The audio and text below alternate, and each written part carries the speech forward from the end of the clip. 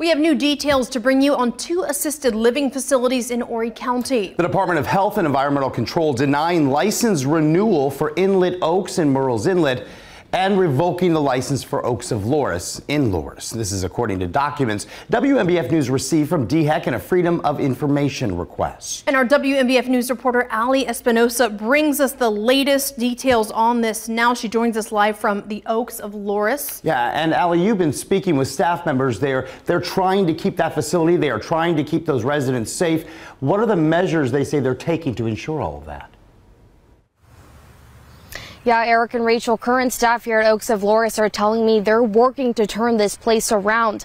Now, they also tell me that they had no idea what they were getting themselves into when they signed the contract to take this place over this past November.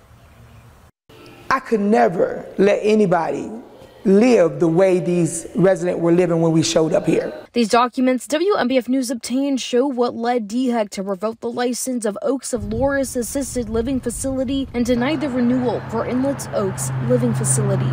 For Oaks of Loris, the records state black mold was found throughout the entire facility and inside of residents' bedrooms. The documents also list cockroaches were found within the bathrooms, and the facility had a strong urine odor throughout hallways and inside bedrooms. As for Inlet Oaks of Highway 707 and Murrells Inlet, DHEC documents showed there were some medication violations. New staff at Oaks of Loris are telling me they appealed the revocation of their license and are turning the place around.